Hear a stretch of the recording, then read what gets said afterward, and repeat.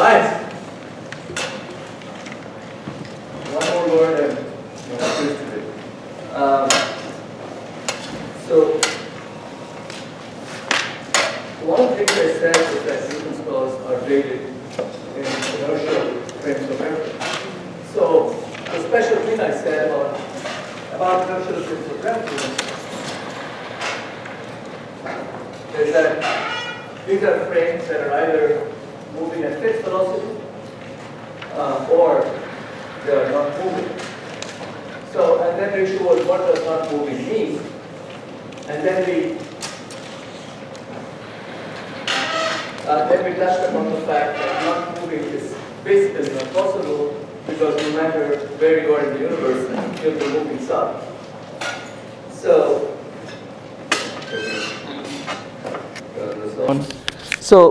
So the idea was that to go a little bit deeper in that before we leave the concept.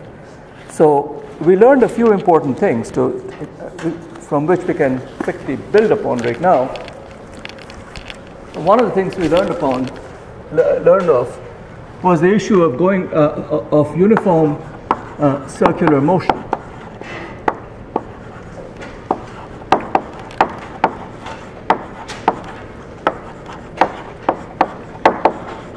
And the idea of uniform circular motion is that whatever is going around at a fixed speed. I'll call V speed.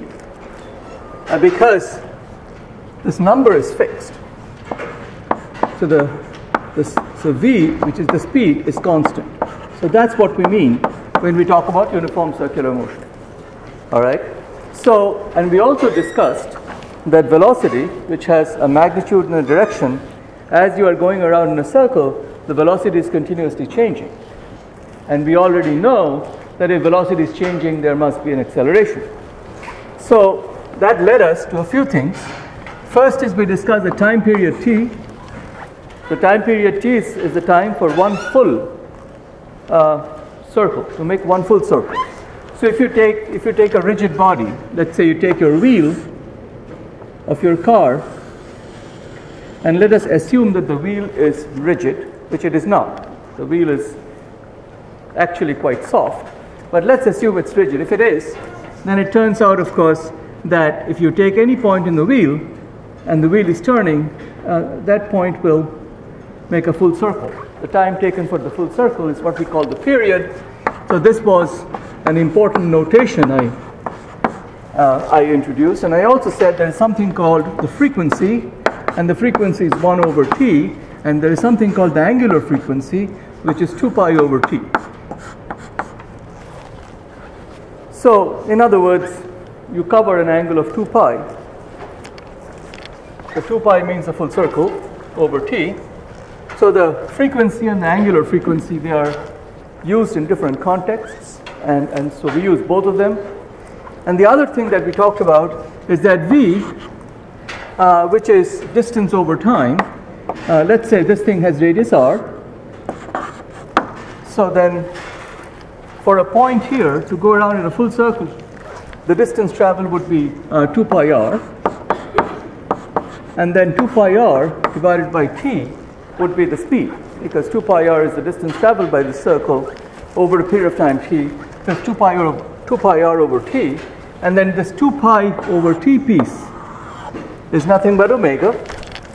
So we had v equals omega r.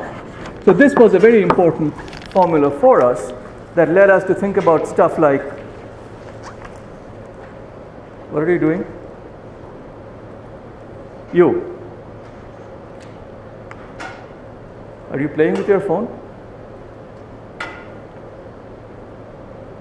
Can you please get rid of it before I kick you out? So v is equal to r omega. So if r goes to 0, then v would be 0. So in the middle of this circular thing, circular motion, if you go right in the middle, then there is no speed. Here omega, of course, is being regarded as a constant, and for now, when we talk about uniform circular motion, we'll talk about omega being constant. Later on, when we get into rotational dynamics, we will relax that condition, just like we relax the condition of acceleration being constant versus acceleration not being constant, which is what we are getting into now. So V is R omega. The other thing I talked about is the issue of centripetal acceleration A sub c. Okay? So centripetal acceleration is V squared over R. I didn't give you a full derivation of this, but centripetal acceleration is V squared over R. By the way, today is not the first day you were playing with your phone. I've seen you playing with your phone on Tuesday as well. I just didn't bother to stop. And you are lucky I didn't kick you out. But I will start it from now because I'm getting tired of giving warnings. I catch you with a phone, you are screwed for the day. So AC is V squared over R. So V is omega squared R squared over R. And this is omega squared times R. So you have to be very careful when you calculate the centripetal acceleration, because when you write the centripetal acceleration like this, you bear in mind that you have the R downstairs. So it is very easy to get to the erroneous conclusion that if R goes to 0, the centripetal acceleration becomes infinite. But that's not true, because you see there is an R sitting here as well. So the right way of extracting the dependence of centripetal acceleration on R should be by using this form rather than that form, because omega doesn't have any dependence on R. Omega is exactly the same at any point on this object which is rotating, because remember, omega is 2 pi over t, and every point in that object is going to trace out 2 pi in time t. So this is very subtle, and I'll almost guarantee you that if I put this question in a quiz, most of you will get it wrong, which means it will be put on a quiz. Okay, so just know this and don't screw this up. If you do, maybe I'll take extra points off just because you're not paying attention. So the fact is that centripetal acceleration V squared over R is omega squared R squared over R. So if you want to write it fully to figure out what is the R dependence, that is the right way in which you look at it. Because otherwise V has an R dependence. So by setting this equal to 0 and not doing the change here doesn't make any sense. You are inventing trouble. Okay, so let us calculate, for example, exactly what is the centripetal acceleration that we experience while we are on the surface of the Earth. That's something is to calculate. And let us see what influence it might have on us. So for example, let's say this is the Earth. Now the Earth is not really a sphere. The Earth is a squashed sphere. It's a flattened sphere. It's called an oblate spheroid. So the poles actually, the pole-to-pole distance is shorter than end-to-end distance on two opposite sides of the Earth along the equator. But let's say for now we drop that complication. We just assume that Earth is a very nice sphere. The Earth is rotating about some axis. The axis actually has a tilt of 23 some degrees, but we'll not worry about that. We'll just assume that for now it's a vertical axis, and we can always draw our axis in such a way that it aligns with the actual Earth's axis, and that won't introduce any error. Earth is rotating, let's say it's rotating at an angular speed of omega, which means it's turning 2 pi over time t. So omega then, as I said by definition, as long as we consider it to be a sphere, should be 2 pi over time t. What is the period of rotation of the Earth? Come on. Period of rotation of the Earth. 24 hours. You were not sure? What's the matter with you? Not getting enough coffee in the morning. So 24 hours, so you've got to multiply this 24 hours and make it into seconds, because normally that's what we would do. So it's 24 hours times 3600 seconds per hour, right? So that's what you have. And then you already know that the centripetal acceleration A sub c is going to be omega squared r. So you know this omega and you got to know Earth radius. So this is where, of course, the Earth being an oblate spheroid, or Earth being not an oblate spheroid, all that comes in. So in this case, we just assume Earth to be a sphere. The radius of the Earth is 6,400, actually it's 6,390 or so kilometers. So we'll just take it for now, roughly 6,400 kilometers. That's just the radius. So across the Earth is 12,800 kilometers if you go through the middle. So if you do the numbers, this number is not the big problem, but this number is large enough that if you put it in meters, that you end up with a number which is 0.034 meters per second square. So this is a very small number, right? So, and that's the reason why a rest frame. So if I am standing and there is a frame attached to me, let's call that a rest frame. I'm not moving, my v is 0.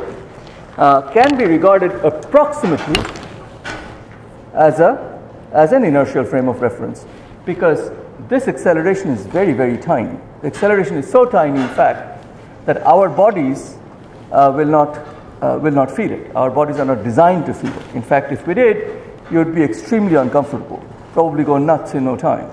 So our bodies are designed not to be sensitive to such small accelerations. So assuming that the acceleration due to gravity is about 10 meters per second squared, this is about, roughly 300 times less than that. It's 1 upon 300 of roughly the acceleration, like the acceleration due to gravity that we would feel. So this is primarily the reason why, sitting on Earth, we can perceive of an inertial frame of reference. Okay. Now it turns out that in most objects, in most planets and most satellites, this more or less works, because since the objects are going around at some finite time, 24 hours, by the way, is not a terribly long time for rotation. Some are much longer, some are somewhat shorter. So unless you get to neutron stars and stuff, this number, even if you reduce it by a factor of 20, it's still a number that's not going to contribute to making omega very large. So what contributes to making the centripetal acceleration large is the R.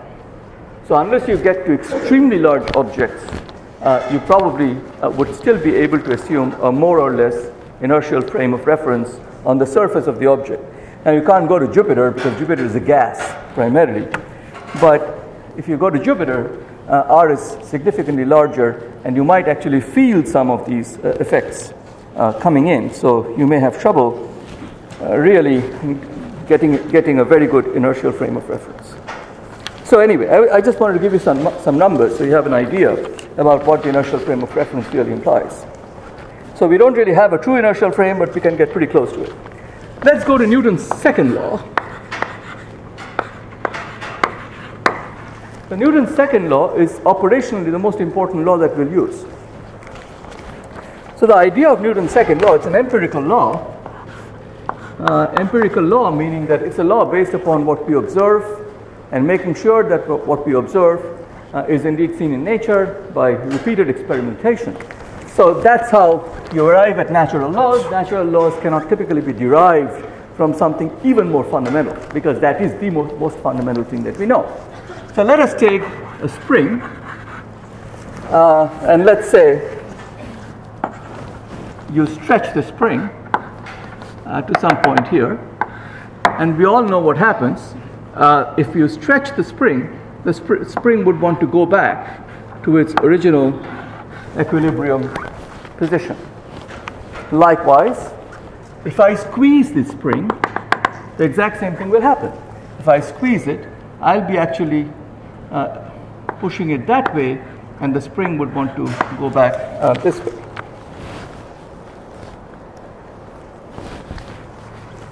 Now, when I talk about springs, until I actually tell you that is not the case, we will always be thinking about springs that are extremely light. Okay? So we won't be considering quote unquote palpably heavy springs. So in an approximate sense, we would think about what we would call massless springs. So this is an abstraction. When we say massless, can something be really massless? The answer is no. Nothing can be really massless. But for operational purposes, to make our life simple, if we are considering very, very light springs, then we can think of it for our purposes as massless, because it enormously simplifies calculation and studies. So all springs that I'll talk about, unless I tell you otherwise, are massless springs. I may not remind you about this. So now let us say we actually put a mass at the end of the spring, because the spring is massless. So we put a mass here, and let's call this mass m1, and we stretch it with some force, and it goes back, and as it goes back there is a force involved, and there will be an acceleration, let's say a1. And again we do the same thing, but now we put some other mass, let's say m2. Again we stretch it. The stretches may be slightly different, but the same force is involved. So here I apply the force F, here also I apply the force F. This also we'd like to go back to its equilibrium position, but now that the mass is different, what you'll observe is that it'll go back with some other acceleration, a2. So the accelerations would then depend upon the masses. So empirically, essentially by looking at data and observations and by making a guess, the idea then emerged that F is m1a1, in this case, equals to m2 a2. And this, of course, is the guts of Newton's second law. That's exactly the statement of Newton's second law, that force is mass times acceleration. And by mass, what we literally mean is the number of atoms that make the thing up. Okay? So F equal to ma, therefore, is force. M, of course, is the mass. We know how mass is written in kilograms. So if I do a dimensional analysis, we are talking mass here. Acceleration, we know very well, is length over time square. Or let me put the square outside. So therefore, the dimension of force would exactly be mass times length over t squared. So that would then mean that the force in SI units would be written in kilogram meter per second squared. So that would be the unit of force in SI units. Now this particular unit has a name in honor of Isaac Newton. This unit is called a Newton. A Newton is a fairly sizable unit. So for example, if you are pressing a doorbell, nowadays there are not too many doorbells around, but if you press a doorbell, you're probably using up a force of about half a Newton. So depending on how hard you press it, I have noticed that when the FedEx guy comes to my door, he probably uses about 30 newtons, but the doorbell just works fine in about half a Newton. So Newton is a fairly large unit of force. Now, force is a vector. Force has a magnitude and direction. That should not be a surprise, because I can write this in vectorial form. I know mass is just a quantity. So mass has no directionality. So mass is a scalar. Acceleration, I know very well, is a vector. And so therefore, force must be a vector.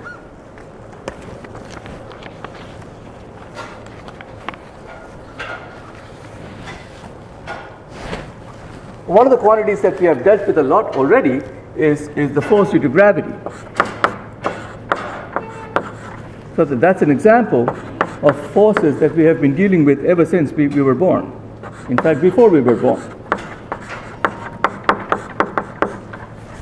And that force due to gravity is basically mass times acceleration due to gravity. So that's a force that we experience all the time. Now, there is no law in the universe that's valid without any bounds. I wish there were, but we haven't found stuff that are quite so profound. We have come pretty close, I think, as scientists, but we don't know things that well. So, how far does this work? Well, Newton's second law turns out to be a very, very powerful law. It's valid in extremely small domains and also in extremely large scales. So just to give you an example, If you are considering, for example, the surface of this table, and if I tell you that the surface of this table is made out of so and so molecules, break them down into atoms, and I say these atoms interact with each other in a certain way that we know, let's say, somehow. And then I say, okay, fine, I can actually model a tiny piece of this table. I can take maybe, I don't know, micron by micron, which is 10 to the minus 6 meters by 10 to the minus 6 meters, super tiny area of this table, and I go down to the atomic scale and I actually model this, which I can on the computer. Now it will take a very powerful computer, it will take a lot of number crunching, but I'll actually be able to pretty much know everything that needs to be known about this table, just as an example. Now, what am I really doing on the computer? What am I telling the computer to do? Well, what I'm telling the computer to do is to actually solve Newton's equations for each of these atoms. I give them the forces, and I tell them that work out the Newton's equations when these atoms are interacting with each other. Depending upon how far they are, the forces may vary, but take all of that into account, take the structure of the material, do the calculation, and tell me what you come up with, and that's what the numbers will give me, and those numbers will be good enough for me to model this table with an incredible amount of accuracy. So as you can see, what I'm trying to tell you is that Newton's second law is really, really valid at the atomic scale. Quantum mechanics in this case is not needed. So quantum mechanics comes in many cases, but not in this case. It also doesn't necessarily, as we have learned over time, have much to do with how small or how big it is. Quantum mechanics may be very valid at very large scales, but also at very small scales. It depends upon the physical situation. But Newton's laws hold up very well, even in atomic scales. That's the point I want to make. Second point I want to make is that now let's go large. Let's go to the level of galaxies, and even larger. And let's imagine that we are using Newton's laws, and all we are putting in is that the masses, they interact with each other with gravity, which also Newton gave us, and which we will come to later. So you put in the gravitational forces, otherwise you use Newton's laws. And it turns out even then, in many, many situations, you actually get reasonably good results. What gets in the way, though, is that when you get to stuff like galaxies and so on, things are moving fast. So when things are moving fast, depending upon how fast it is, Newton's second law begins to weaken. So where does it fall apart? It falls apart when the velocities become closer and closer to the velocity of light, which is the highest speed that matter can attain, and that is about 186,000 miles per second. Right? The speed of light is 186,000 miles per second. So Newton's laws essentially become not valid then when you get to speeds that are close to velocity of light. Maybe let's say a tenth of the velocity of light, a 50th of the velocity of light, a hundredth of the velocity of light. Newton's second law will actually begin to give you some erroneous results. So as you can see, it's an extremely important law, and knowing Newton's second law alone gets you very, very far in understanding nature around us. Now any questions so far? I'm mostly doing concepts. I'm going to switch gears very soon into some pretty intensive problems. So, but I got to set up the base first. So now we'll go to what one would call Newton's third law. Newton's third law is a very it's a complicated law. Okay, we'll try to keep life simple, but Newton's third law is a complicated law. So let us then put the proviso that this is valid. Newton's second law is valid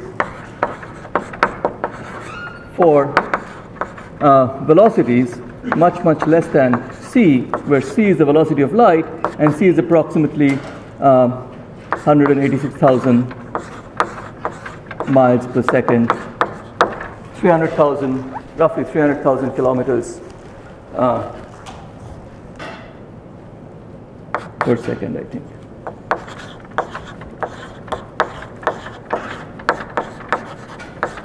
Etc. So as long as this condition is satisfied, this is valid. Newton's third law. So Newton's third law is a fascinating law because it tells us about the concept of action and reaction. Now, action and reaction is a very tricky thing. For example, I hold this chalk. Okay? If I hold this chalk in my hand, Newton's third law is very much at play. Because if I didn't hold this chalk, the chalk would fall. So mg would be pulling it down. But I am holding this chalk and the chalk is not falling, which means what? Which means that the chalk is trying to fall, and in doing so, it's exerting a force on my hand, and if I remove that force, it will happily fall. But my hand is giving the chalk an equal and opposite force such that the chalk doesn't fall. So I am giving my force to the chalk, and that's upward. The chalk is giving its force to my hand, that's downward. The two things are not acting on the same object. My hand is applying the force on the chalk's applying the force on my hand. All right? So this is the first very important thing that often trips people up. So let's say this is my hand, and this is the chalk here, and this chalk then applies a force down below, which is going to be mg, right? And this would be a force due to gravity.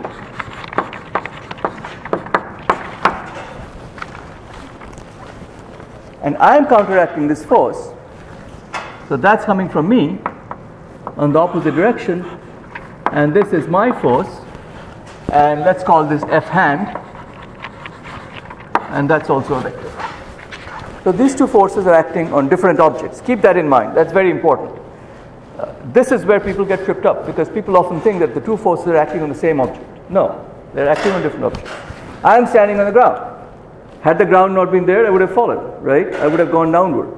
So mg that I am doing is applying down on the floor. But the floor is applying an equal and opposite force back to me such that I am not falling. That's the concept. So the force that the floor is giving me plus my weight should be 0, because those two are equal and opposite. So the idea here would be that F hand plus F gravity. Of course, the signs would be different because they're in opposite direction. This is 0.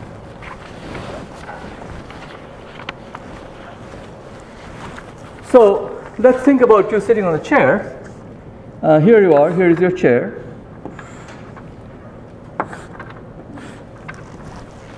And here you are sitting on the chair, trying to study some physics, whatever. Well, you're not really sitting, so let's put something here. Okay, so now what happens is that you are applying a force downward on the chair, but you're not falling, luckily, because the chair itself is giving you a support, which is equal and opposite. Same idea. So let's now do a simple problem and see how Newton's second law and Newton's third law plays out in something which is a little bit more complicated. So one thing we can think about is here we have two blocks. We have a block, a big one, and then here is a small block, and the small block is being held in place basically because I am pushing into the block here, and this thing is of course on a surface.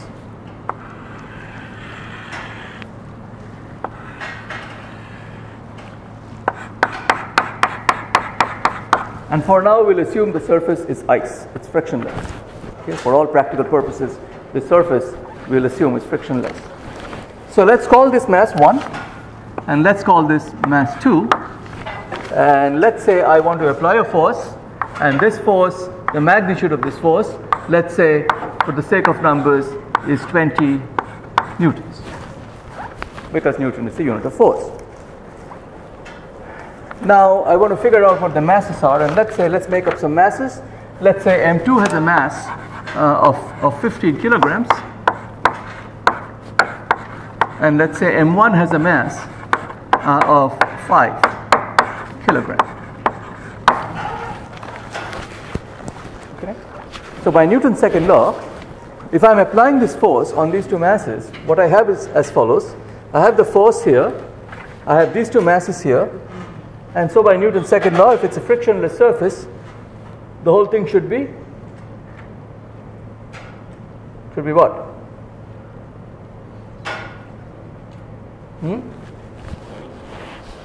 What do you mean 20? The whole thing should be doing what? Think about Newton's second law. You are pushing it.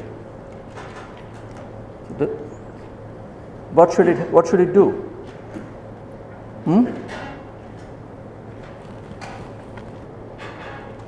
Why are you being so shy? Come on. What do you think it should do? Come on. This is stupid. You don't know? What?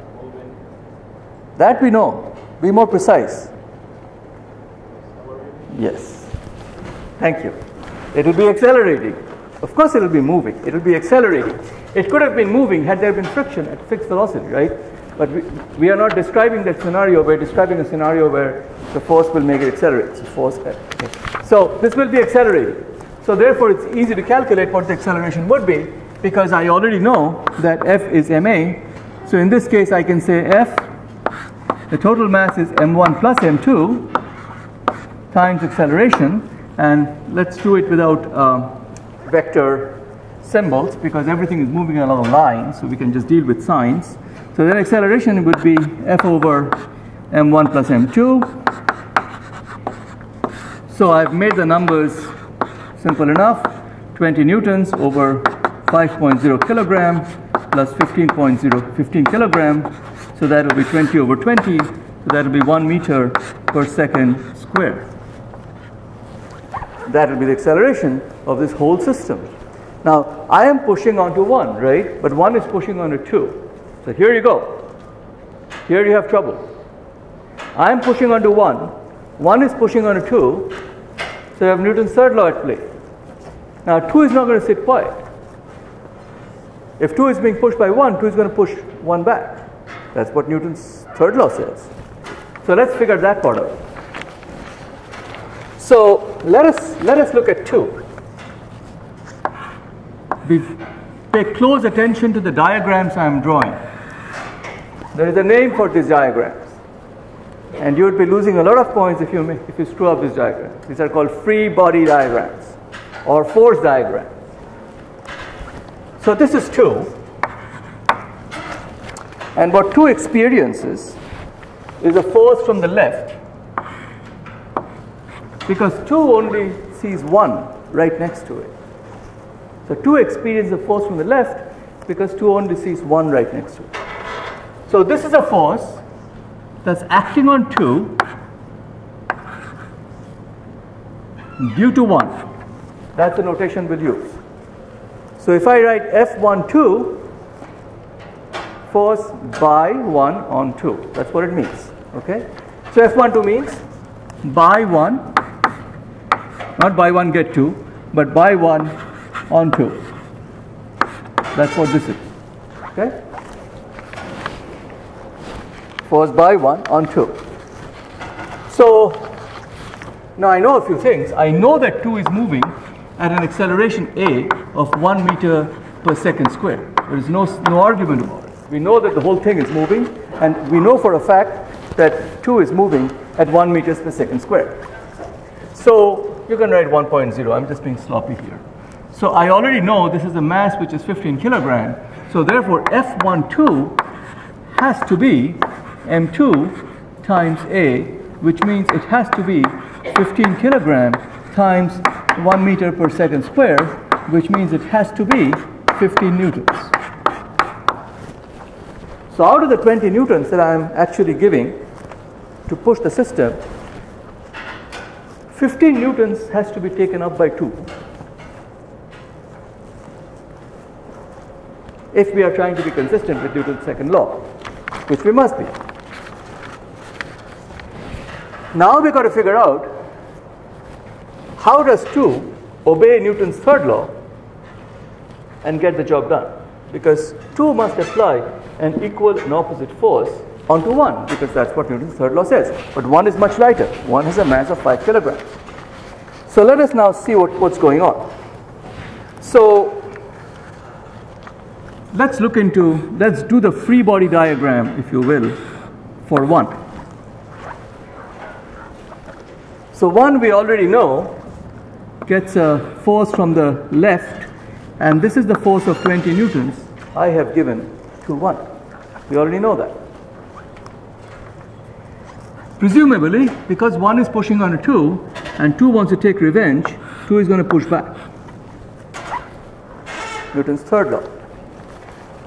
So, this is the force, this part is the force that is on 1 due to 2. So, it will be F21 on 1 or 4 by 2 on 1, right? This one is by 2 on 1. Alright? So now you see how it works out. We can say the net force that's acting on 1 is F, let's call it a vector now, just for convenience, I'm just putting in a step. And then there is F by 2 on 1. And we already know what happens at the end of the day. It has to be Newton's second law, M1A. We already know that M1 is 5 kilograms, and this is moving at 1 meters per second square. So this got to be 5 newtons.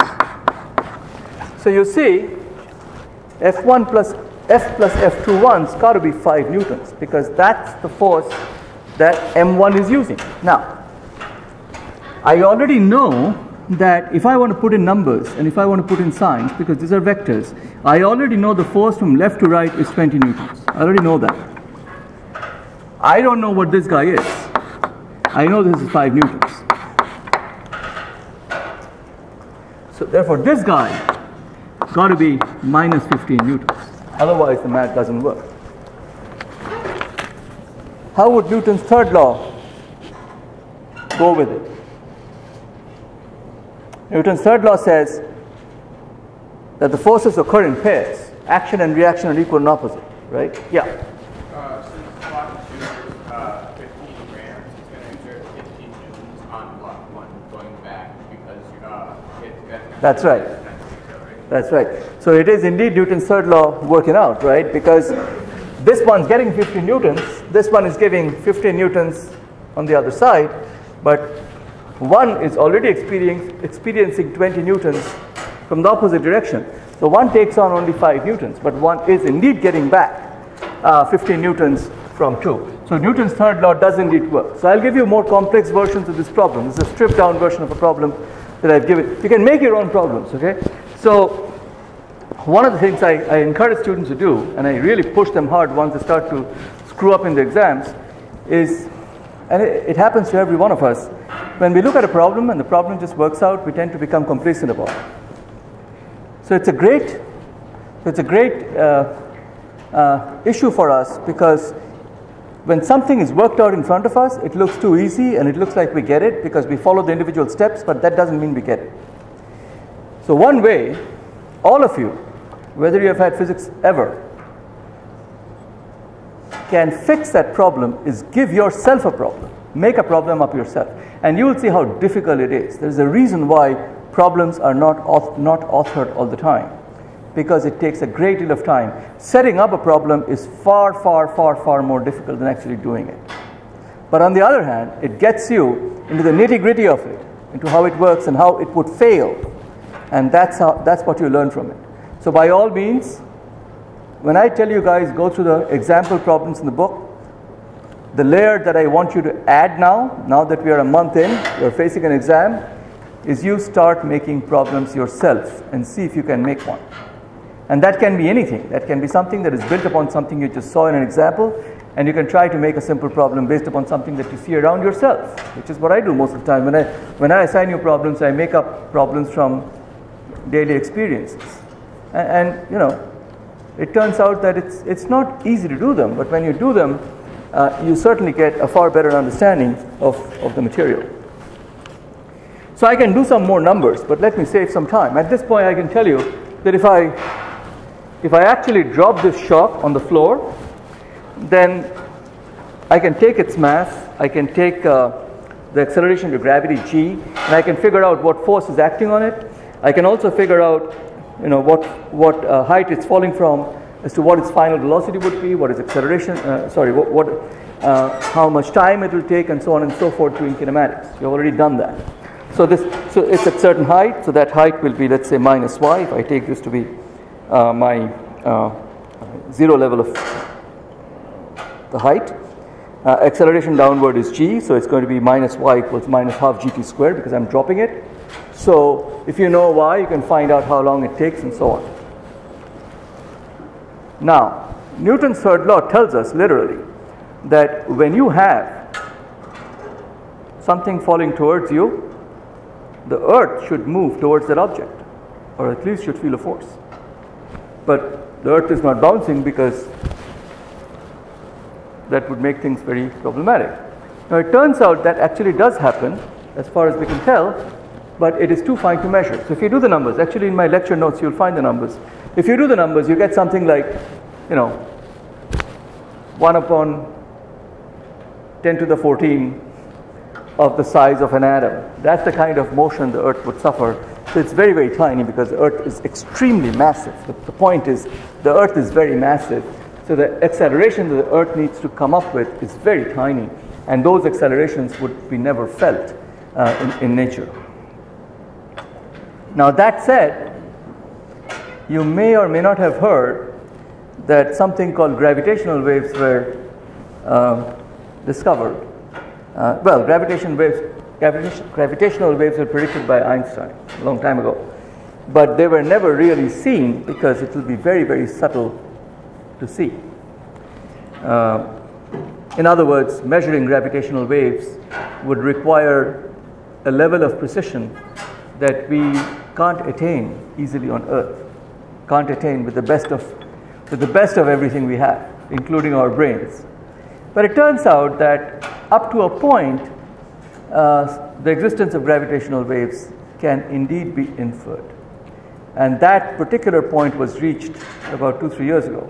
So it took about more than 100 years or so, or thereabouts, to get there. So fine scale measurements can indeed be checked. Fine scale phenomena can indeed be checked up to a point. Whether we can check if Newton's third law is valid with Earth, I don't know. I don't think we can. Certainly not in our lifetimes, mine or yours. All right. Some more of these free body diagrams, because that's going to be a big thing for us. So let's take a block. Let's take a block, a simple block, sitting on a table. Okay. And I want to ask you to do a free body diagram for this block. And this is something that is critically important. Why? It's critically important because if you don't do the free body diagram correctly, the next step is setting up equations of motion for Newton's second law based upon your free body diagram. So if your free body diagram is wrong, that means your equations will be wrong, which means your whole problem will be wrong. So this step is an extremely important elementary step for everything that we're going to do in this course from this point on. So in this case, we know it has a mass. Let's say mass is m. Okay. So then that would mean it has a weight. Which direction does the weight act for us? Up, down, sideways? Down. Weight is always downward. You don't go flying up because g is upward. So no matter how things are, the weight will always be vertically downward. Vertically downward. Not any downward, but vertically downward. Now, by Newton's third law, this surface is going to give a reaction force here, and let's call it F surface. And because this mass is neither going up nor going down, or even if it's going up or going down, it's not accelerating up or down, more importantly, you would expect that mg and fs should be the same for it to be in equilibrium. Now let us say I attach a rope here and I pull it, and let's call this force F. So you can see, if you think in terms of axes, these are the forces along the y-axis, and that's the force along the x-axis. I have applied a force F on the right.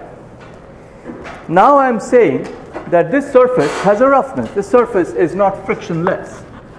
So if you could really see the surface in big time detail, which you can nowadays, there are plenty of microscopes for which Nobel Prizes have been won, by which you can see a surface with atomic scale precision. What you will see that all these atoms would be very unhappy because you'll be going over them. And that will generate a macroscopic force called frictional force, which is going to oppose your motion. Frictional force never helps your motion. If you end up with frictional force that helps your motion, let me know. That never happens. It'll be in the opposite direction. And we will call this a friction.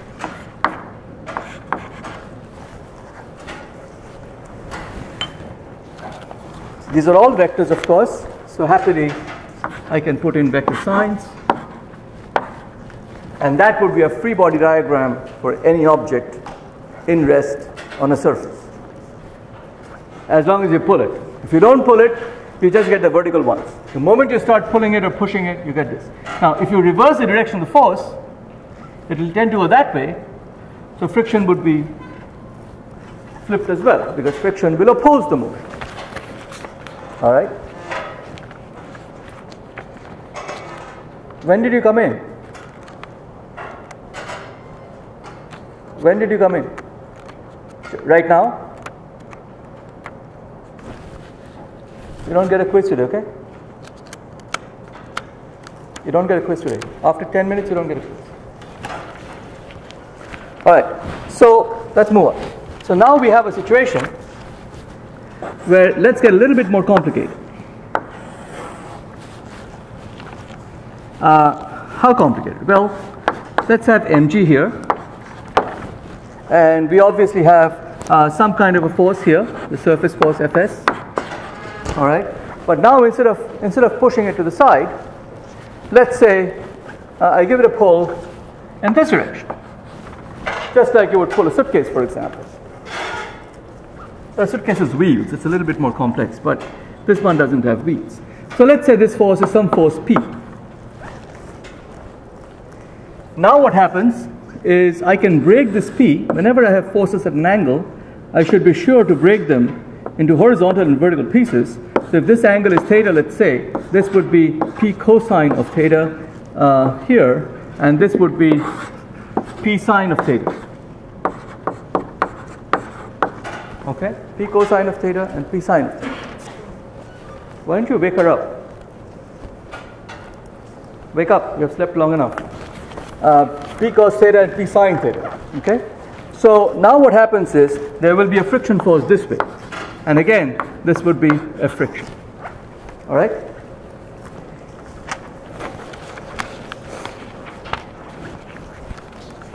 So we can even go a step further, and I think we should. So in this case, I can set up some equations, and I can say for the x component, I can say that f, or I can just write it in scalar form because it's along the x-axis. F is positive minus F friction, and if it's moving actually, I can write it as the net force, mass times acceleration.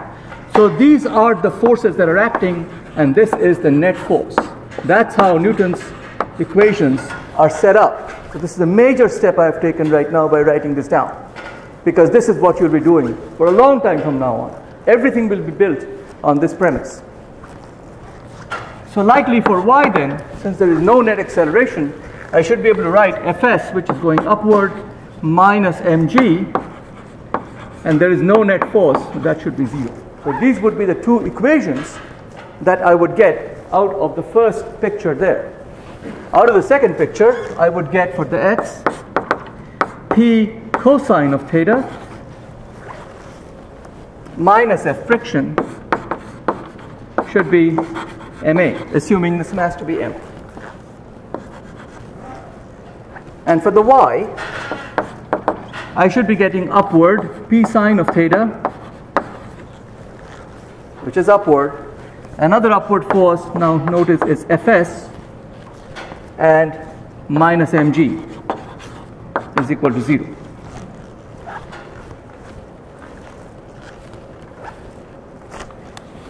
All right. So this is how you set up free body diagrams. Now I will do a very important free body diagram that oftentimes I find students take a bit of time to get right. And this is on an inclined plane.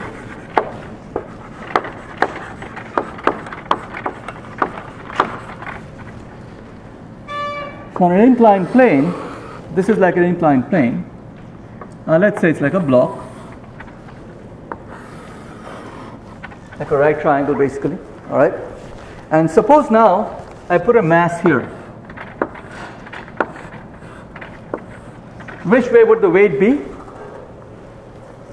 Vertically downward, right? When you go up a mountain, vertically downward. So, mg, all right? Do not screw these things up. Which way would the surface force be?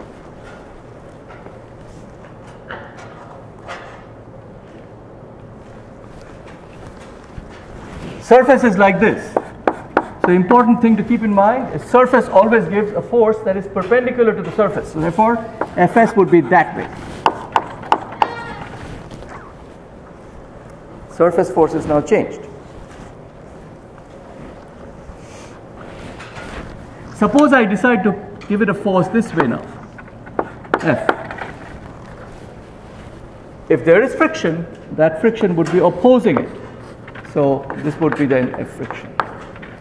However, this very same guy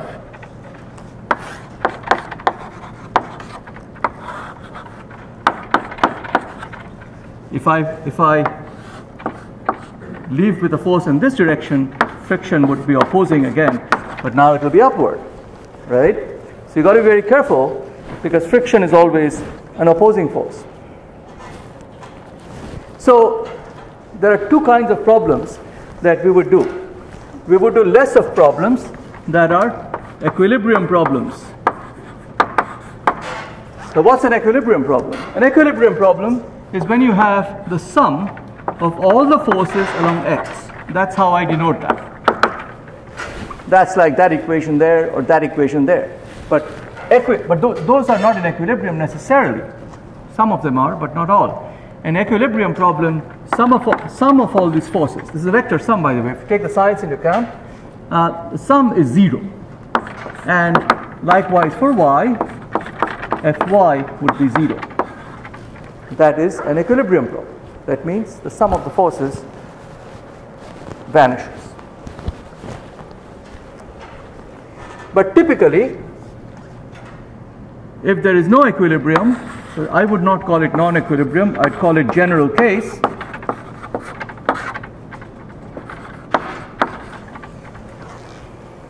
General case would be sum over Fx in general would be mass times acceleration net. Okay?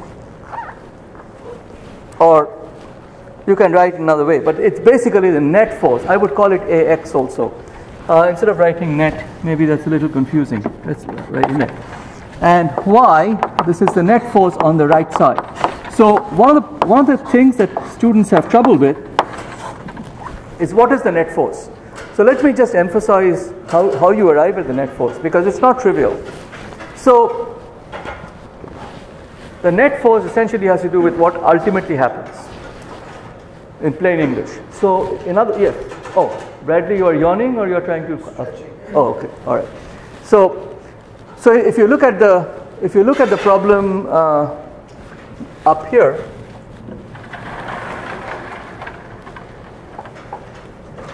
both in this case, which is that problem along the x direction, and in that case, which is along the x direction, this problem, the net force is here. This is the net force along that direction. This is the net force that I already wrote. Why? Because ultimately, with all the forces acting, what is happening to the mass? Where is the mass accelerating? What is the direction of the acceleration? That's what the net force is. So you have to be very careful to keep your concept clear as to how to arrive at what is the net force. Now let me illustrate a problem which is on equilibrium, but it's slightly more detailed.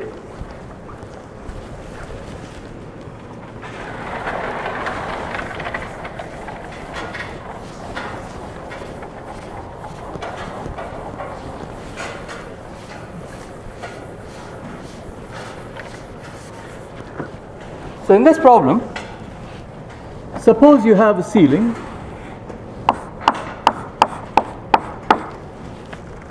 and you have taken two strings.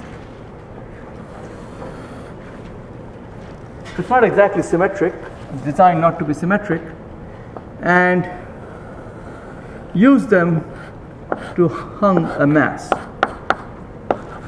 There is no net acceleration in this problem because this mass is static. Or it could be moving at fixed velocity, but there is no net acceleration either way. So let's say we deal with angles here. So this is 45 degrees here, and let's say this is 60 degrees here. Whenever you see a string, in physics, strings are very tricky things, okay? They are not like the regular strings that we deal with in day-to-day lives. The strings that we deal with in day-to-day lives, they have mass, okay? Just like we dealt with massless springs, we will consider massless strings. What it means is that the strings are so light compared to the masses they carry that we can ignore the mass of the string. Now you can ask me, and that would be a very good question, as to why should we ignore the mass of the spring? We know the spring has a mass. The reason why we would ignore the mass of the spring is because if we keep the mass of the spring, the mass of the string actually quote unquote eats up the force that it transmits. And I'll later on, especially next Tuesday, take you to the argument as to why the string eats it up. By eats it up, I mean if you are applying a force at one end of the string, the other end of the string wouldn't be ending up with the same force if you're using this spring to transmit it. The string to transmit it, if the string has a mass. But if it's massless, then it would transmit forces nicely. So in this case, there will be an mg. That doesn't take Einstein to figure it out. If it's in equilibrium, that means this mass will feel an upward tug, otherwise it would fall. So this particular area, I have drawn a free body diagram. One problem typically will have multiple free body diagrams. This free body diagram is for that area. Now we can focus on another area. What's going on here? How would you know that? Well, place yourself there and try to feel it. Suppose you are a point in the string here. What would you feel? Well, you will feel that this guy is pulling you down. So you will feel a tug at this point. Not at this point, at this point. Let's give it a name. Call it point A. Let's call this point B. So at point A, you will feel a downward tug. However, because of these two strings, you would feel two upward tugs. Let's call this tension 1, let's call this tension 2, let's call this tension T. Now, because this is a massless string, if the tension is T here, it's got to be T here, which means that the equation below would be T upward minus mg, and since it's in equilibrium, it's going to be 0. This is what happens at B. Let us do the corresponding free body diagram here. Let's say this angle is 45 and that angle is 60. What I need to do, and this is very important, and it's also superbly simple, I need to recognize that I can think in terms of horizontal and vertical axes.